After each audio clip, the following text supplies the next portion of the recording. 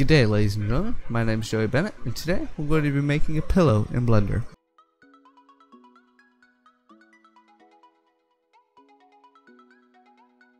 First step to making this pillow will be to scale down the cube. So we're going to hit S, Z, 0.1, S, X, 1.5. Control A, rotation and scale. Now, going into top orthographic view, we're going to tab into edit mode and hit Control R. We're going to subdivide it to 59 and hit enter, followed by a right click. Now we're going to hit Control R and subdivide the other way. We're going to do this to 29. Oh, apologize. That's 39. Then we're going to hit enter and then right click.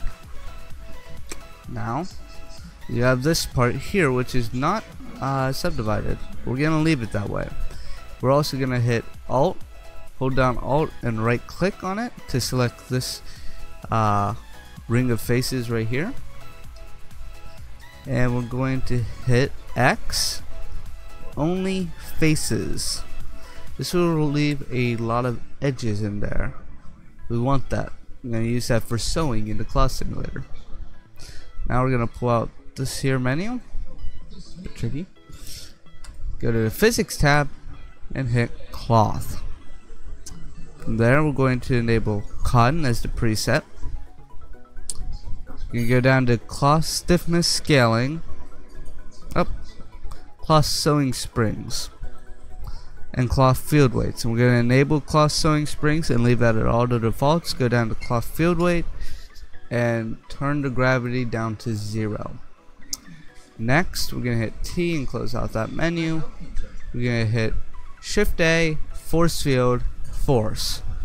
Go into its properties and in the physics tab as well you'll see strength. I'm going to turn that up to 200. Now if we simulate this, we should be seeing a pillow. Immediately it sews together and now it's inflating.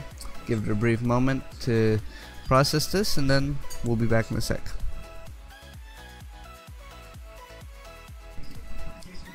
Alright, we're back and the pillow is done simulating now. Alright, so right about now you should be having something along these lines. It doesn't look perfect, but it looks pretty close, and we're going to refine a little bit now. So the first step is finding a frame where you like how it looks.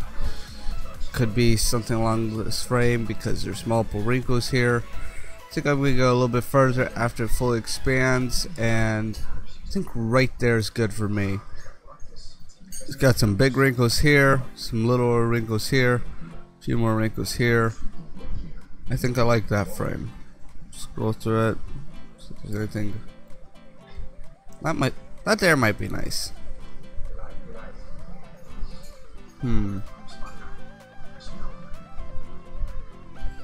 Alright. We'll go with that. Now we're going to select the pillow. Go over to the modifiers tab and hit apply on the claw simulation. Now, if we scroll through the timeline, there's no animation there. We go back to the first frame.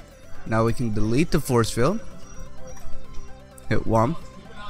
We're going to scale the pillow down because that's just a bit too fluffy. I'm going to scale it down by 0.7. Do whatever looks right to you. Okay, hit Control A, rotation and scale. Now we're going to tab into edit mode. And you'll notice we have doubles. So we're going to select everything, Control A, remove doubles.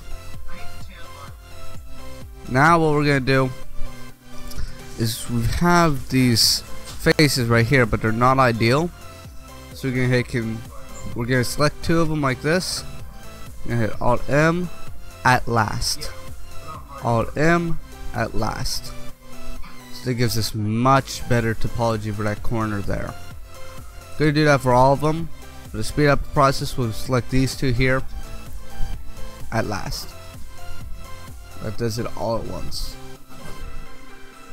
So we select these two, and select that one lastly. You want to always get that corner one that is the last one you select, and then hit Alt M at last. And that merges it at the last thing you select, which in this case is the last vertex you select. Alt M at last. Alright, so now we have a nice edge loop here, which we can select. When I select it, we're going to hit Control B. Okay, Control B will add a bevel to it. We're going to scroll up once, and that will add an edge loop in the middle of that bevel. And go left click. Now, we select this middle edge loop here. We hit Alt S. Hit Shift on your keyboard and move your mouse slightly, because otherwise this goes very quickly. We're going to scale it in just a little bit because this is going to be our scene.